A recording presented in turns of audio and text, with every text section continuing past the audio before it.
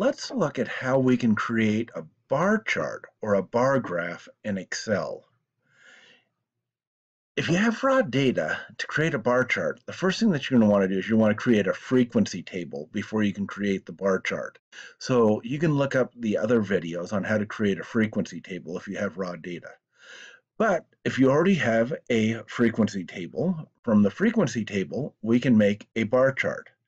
So here we're asking the question, how many users, what type of users use a building each day? In this building, there's 14 faculty who use it each day. The administrative personnel, that could be student assistants, it could be administrative assistants, it could be lab assistants, all kinds of people. There's 21. And the support people, those who typically come in after hours for repair and maintenance, there's 9 of them. Now we want to make a frequency, or we want to make a bar chart or a bar graph to illustrate this information. The way we do that is click inside our table, and then we go to Insert, and there's different types of charts up here, and we are going to choose a bar chart. We click on bar chart, and we want a simple 2D bar chart, and we choose the first one there, and we click on that, and we get a bar chart. Now this is pretty good. It shows that there's 14 faculty, that there's 21 administrative personnel, and there's 9 support people. But let's tweak this so that it's even better.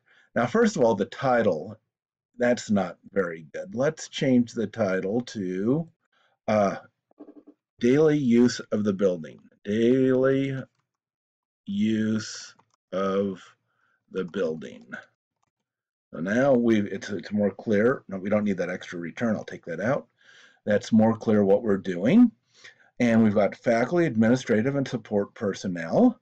But what does this mean? Is this the number of hours that they use it? No, it's the number of people that use it. So what we want to do is if I click into the graph, we get 3 commands in Excel 2016, and I want to look at chart elements.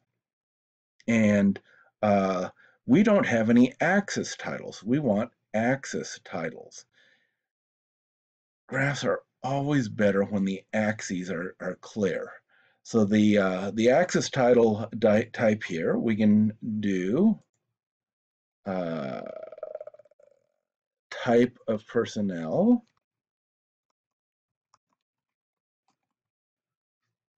And so we've got faculty, administrative, support. And then over here, we can put, let's click in there, delete what's there, and we can put in daily users. And now we have a pretty decent looking bar chart of what's going on here. Let's say we want to change the daily users from vertical to horizontal. What we can do is we can double click on it, and this gives us some options, and we want this thing that looks like a cross, the size and properties, and we want to change the text directions.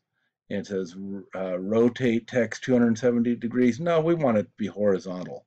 So we can change that, or we could change a bunch of different options, and that changes that, and we can click out of that, get rid of this, and we have a pretty decent bar chart. We make it a little smaller, and we've got a good bar chart here, clearly indicating how many, what type of personnel use the building daily.